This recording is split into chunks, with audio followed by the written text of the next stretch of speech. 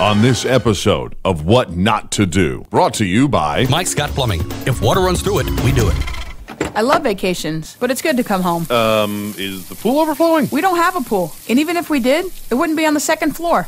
Oh. I told you before we left to turn off the water main. I thought you said take down the weather vane. We don't have one of those either. Yeah, I was wondering why you said that. It does make more sense now. Okay, genius, don't just stand there. Cut the main water off. Okay, I'll go get the chainsaw.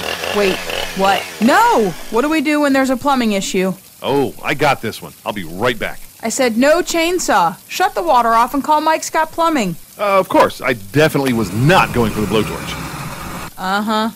The number should be etched in your memory, but just in case, 866-314-4443. Okay, got it. 866-314-4443. on next week's episode of What Not to Do. Really? A mariachi band?